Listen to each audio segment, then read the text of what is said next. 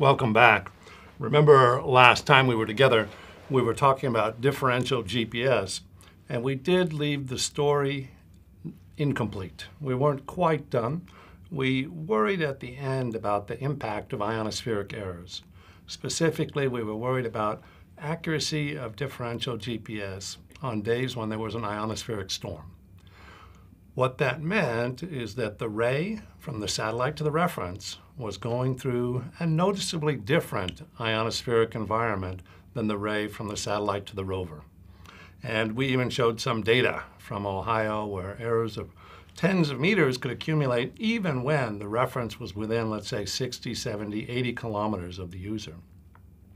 What we'll do today is pick up exactly on that and how GPS and global navigation has responded to that. And it turns out it is with dual frequency or even triple frequency signals from the satellites themselves. If we pop ahead here, we have a plot of the frequency spectrum. It looks very busy, but if we spend a moment or two with it, I think you'll get used to it. It starts with very low radio frequencies at the bottom. And by the way, this entire chart is devoted to radio. We don't get into infrared or visible or ultraviolet here. That's well above the chart, off the top of the chart, so to speak. And if you look at it closely, you'll discover that this chart is logarithmic along the horizontal axis. And in the lower left is the beginning of the so-called very low frequency band, and it begins at 3 kilohertz. In other words, only 3,000 cycles would go by an observer per second if that observer was standing at a fixed location.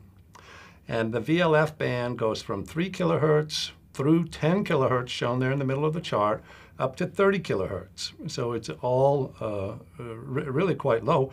Remember that the human ear can hear up to 10 kilohertz or 12 kilohertz. So if we converted these radio signals to audio signals, we would be able to hear them reasonably well. If we go up one band, we get to low frequency. And it picks up where VLF ended at 30 kilohertz, goes through 100 kilohertz and up to 300 kilohertz.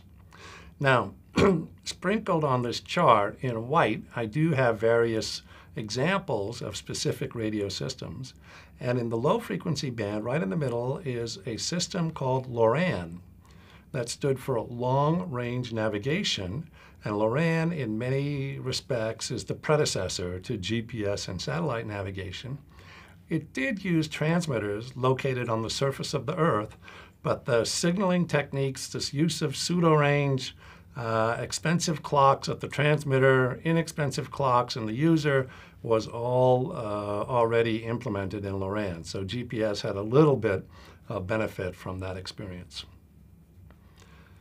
If we go up one band from LF, we get to medium frequency. So please appreciate the adjectives there on the left: very low, low, medium, high, very high, ultra high, super high. So we're just going up in frequency. Medium frequency is perhaps best known for AM broadcast in the middle. High frequency, very, very popular with radio amateurs who are trying to transmit signals great distances. The white little bands within the high frequency actually belong to a service called WWV, which is a service used to transmit time, transmit information about time nationwide here in the US. Above that is very high frequency. Within that is a service called VHF omnidirectional range, or VOR. And that is a very traditional, very early radio navigation aid for aviation. Above VHF is ultra-high frequency, UHF. And it goes from 300 megahertz on the left through 1 gigahertz and then up to 3 gigahertz. All of these bands are further divided below these notations that we give here. For example, within UHF, from 1 gigahertz, remember that's 1 billion cycles per second would be going by you if you were watching that wave, up to 2 gigahertz is the so-called L band. So the L band extends from 1 gigahertz to 1.1, 1.2, 1.3, 1.4, 1.5, 1.6, 1.7, 1.8, 1.9, and right here we have 2 gigahertz. Bear in mind, we are plotting things logarithmically here in the horizontal, so things don't appear linearly. And I call your attention to the L band because within L band is the home of GPS and all the other satellite navigation systems. And they all reside between 1.1, so let's make a mark there, a special mark there, and 1.6. So in this slice is the home of the thing that we've been studying here, and we'll study for a few more weeks. Let's take an expanded look at that band. Here it is. Look down once again at the horizontal, and we have there, I now have it written as 1,000 megahertz, but please appreciate that's the same as 1 gigahertz. Here's the 1.1 that I spoke of. Here's the 1.6 gigahertz that I spoke of. And if you take a look at that, you'll see not only these ARNS and RNSS designators at the bottom, but above that are great clusters labeled GPS, GLONASS, Galileo, and Beidou. And those are the frequency allocations for those different satellite navigation systems. Leading amongst them is GPS L1, which is shown in the lower right. I said lead amongst them because there are probably 3 billion GPS users today, and 99.9% of them only use GPS L1. So of this cluster of frequencies shown here, there's no doubt which one is the senior one and which one has really been carrying satellite navigation for the last few decades.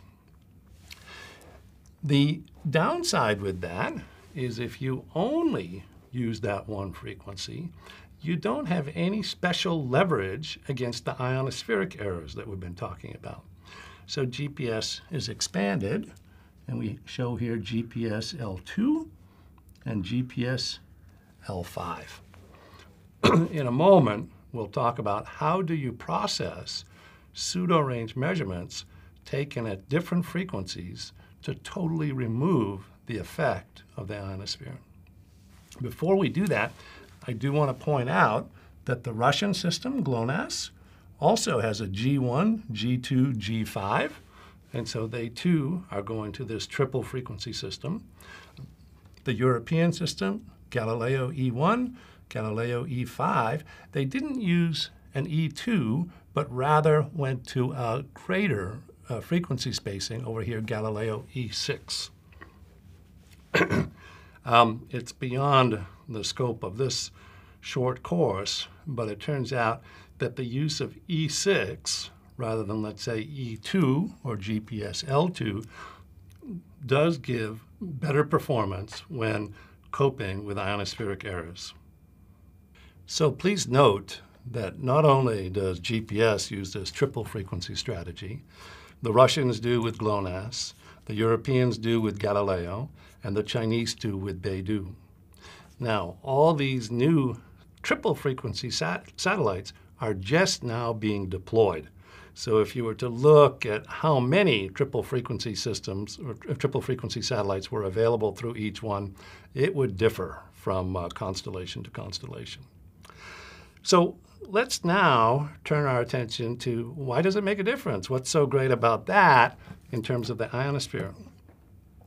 Before I go there, I'm just going to quickly mention that the other advantage of triple frequency signaling is if you have radio frequency interference in one of those bands, then the other two bands are redundant So there's a very kind of immediate and pragmatic aspect of this too, which is that you get to have backup signals in case one of those frequency bands gets some interference in it. Now, here's the story for the dual frequency ionospheric measurement. We can expand this to 3 frequencies, but I think for the time being, for our purposes, we're just going to work with the 2. And I would like to immediately draw your attention to these 2 equations.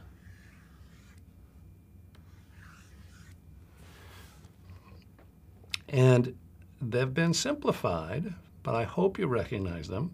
These are the measured pseudoranges. The one on the left is at frequency L1. The one on the right is at frequency L2.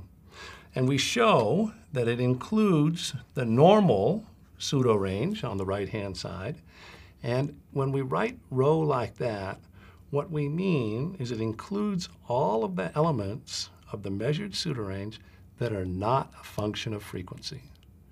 So that's where true range would appear. That's where the user clock offset would appear. That's where the satellite clock offset would appear. That's where troposphere would appear. Because tropospheric delay, certainly in the L band, does not vary as we go from frequency L1 to frequency L2. Most importantly are these 2 terms. And we could rewrite them, if we liked, as I L2 and I L1. So we've seen that capital I before. It is the contribution to the pseudorange measurements due to the ionospheric delay. And what we're emphasizing here, what we're amplifying here, is that IL1 depends on the frequency itself, L1, and that's the 1575.42. And IL2 depends on the carrier frequency at L2, which is the 1227.60. Let me just draw these things in for you. FL2, 1227.60. L1, don't quite know where I'm going to put it, but I'm going to go down here. 1575.42. Both times 10 to the 6th, of course. Why is that a good thing? If we have 2 equations at 2 different frequencies, and one of the errors on the right-hand side is a known function of frequency, what we're going to do is use those 2 equations together to solve for the ionospheric total electron content, TEC, shown there in the numerator, and we're simply going to take advantage of the fact that FL1 squared and FL2 squared are different. Since they're different, we can illuminate and solve for TEC. So by using the measurements at the 2 frequencies, we can actually solve for TEC and therefore capital IL1, capital IL2, whatever you like. How would we go about this algebraically? Why don't we just define some blend of tau L1, the measurement we're making at the L1 frequency, and tau L2, and we'll define it this way, and we'll call it tau iono-free is equal to a little bit of L1. As a matter of fact, we're going to take alpha as the coefficient for L1 and beta times tau L2. What would we like? We would like alpha plus beta to be summing to 1. And so we write that as a constraint right here. Why do we want that constraint? Because if that's not true, then tau iono-free will not have rho appearing by itself on the right-hand side. It will end up getting multiplied by something, which is not what we want. We want tau iono-free to be equal to rho plus 0 contribution from iono. How do we enforce that 0 contribution from iono aspect? It's with the second constraint, which is shown right here. We ask 2 things of alpha and beta. First of all, that alpha plus beta is equal to 1. for the reason we went over, and that alpha times IL1 plus beta times IL2 sums to 0. If that's true, if we can find that kind of blend of the L1 and L2 pseudoranges, we'll have exactly what we want. Something where the pseudorange, rho, is preserved, but the iono is extinguished. Well, you can set up these equations. I invite you to do it. You can solve and you'll find alpha is equal to 2.54, beta is equal to negative 1.54. If you use those two values in this equation here, you'll discover that through the use of dual frequency signaling, you can get an iono-free measurement in the rover with no support from the reference receiver. This is something now that can be done with a so-called standalone GPS receiver. Looking forward, this means that the performance of standalone GPS, Galileo, Beidou, GLONASS, will improve dramatically because the largest natural error source, the iono, can be extinguished, and that if we do use it in differential architectures, that's one bias that we no longer have to worry about. Thanks for your attention. Look forward to seeing you next time.